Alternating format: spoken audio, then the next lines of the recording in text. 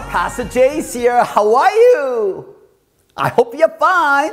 Finally! Yes, finally! What? Paris Olympics are here! Yes! About 10,500 athletes from 206 countries have come together to show off their skills. Unlike other sports events, I really love the Olympics. And I am super excited. Sure, the opening ceremony and all the events are amazing, but there's more than that. First off, they go through pain and tears and exhaustion, but never quit. That's what I like it about. I think all the Olympians deserve a gold medals. For us, the Olympics happen every 4 years, but these athletes have trained their whole lives for this moment. Each day is a fierce battle for them. They wake up at dawn and start training no matter the weather, rain, snow, hot, scorching sunshine, and they never stop. They fight through cold winters and hot and humid summers without giving up. So watching their dedication is so inspiring. That's why I like the Olympics. Secondly, the Olympics are like a human drama. Each athlete has a story full of struggles and triumphs. Marathoners and swimmers and gymnasts and figure skaters, they all train so hard for one perfect moment. They fall, get hurt, and get back up again and again. They have to stay calm under extreme pressure, building mental toughness to perform their best. Each athlete has a tearful, moving story about why they compete and why they strive for a gold medal. That's why I love the Olympics. Seeing these athletes' perseverance makes me think about my own life. I want us to watch Olympics and think about our life. What kind of effort we are making to make our life better. We face many challenges too. But like these Olympians, we should never give up. Don't just watch the games. Check out the stories of all the athletes.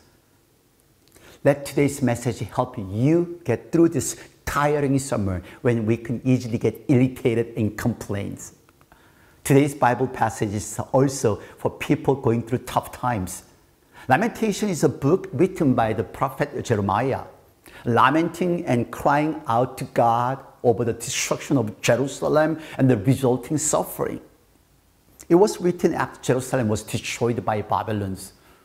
The Jerusalem temple was destroyed completely. And during this painful period, Jeremiah conveyed the message that God still remembered his love and compassion for the Israelites. Yes, God still watches over us. He's still with us. Even if we can't see or hear him, God is with us all the time. God is watching over us right now. Amen? Amen. Here, listen to this voice. We will not be consumed.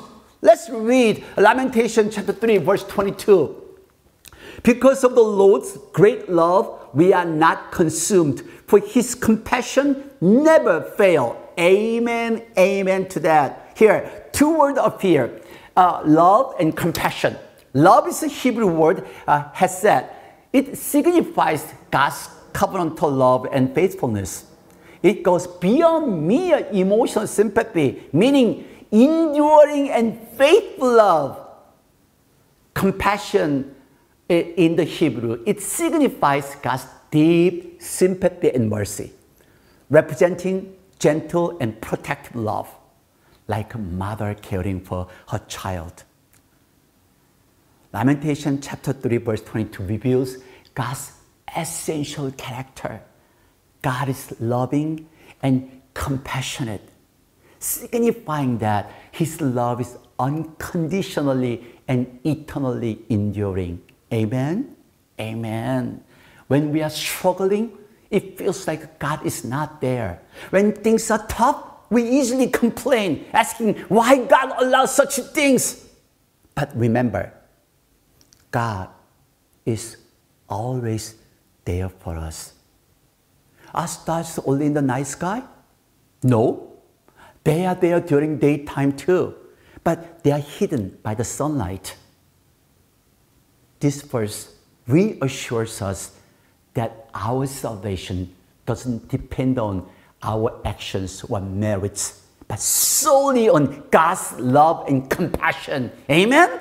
Amen. It emphasizes the grace-based salvation through faith. Amen to that. This verse, during Israel's time of suffering and destruction, nonetheless assures us that God's love and compassion are still with them and with us, giving us hope.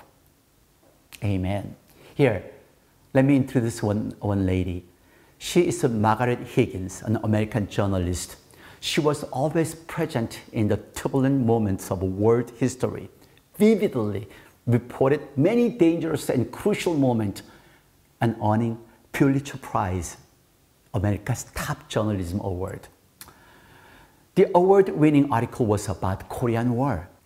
Amid the extreme cold of -40 degrees and heavy snow during a battle between Allied forces and Chinese troop soldiers, shaking with their fear of death and fatigue, were eating frozen canned food. Beside her stood a tall soldier with a weary expression, barely able to keep his eyes open. Curious about his feelings, she asked, "If I were God and could give you anything, what would you ask for first?" The soldier initially said nothing. Then, for a while, replied, "Give me tomorrow." If the end of the world meant there was a tomorrow, he believed he could endure the current hardships. His answer showed how difficult and exhausting it was to live day by day in endless war. That's right. As long as the future is guaranteed, present hardships are bearable. What hardship would be a problem if there's a bright future? The problem is when the future looks bleak, the present is also painful. When the future is uncertain, disappointment is great. Anxiety about the future makes the present unbearably painful. We have a future. We have tomorrow. We have tomorrow on this earth and in heaven. Amen. Amen. Amen. I will live diligently with this hope. I pray that you do the same. If you remember this word, it's new every morning. Let's look at Lamentations chapter 3, verse 23. They are new every morning. Great is your faithfulness. The fact that God's love and compassion are renewed every morning means we get a new start and recovery opportunity every day. It signifies that God's grace is always with us. It means God renews our lives. And God's faithfulness shows He's a faithful God who keeps His promise. Amen to that. Jeremiah remembered that God bestows new grace every morning. And even in despair, he found hope by recalling God's love and compassion. Amen. Just like the bright morning sunshine, don't forget that God always gives us hope for the future. This teaches us that we must remember God's love and compassion in any situation and keep hope. The tomorrow that the soldier longed for during the Korean War wasn't just a matter of time. It was a symbol of hope and salvation from God. Likewise, we should believe in the tomorrow that God gives us and trust in His faithfulness. Be thankful for the day God has given us today, and have a hope tomorrow. Take confident steps toward tomorrow.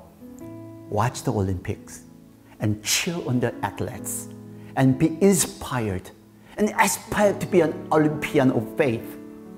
Dream of winning a gold medal when you finally meet God, and believe that God is always with us, preparing our tomorrow.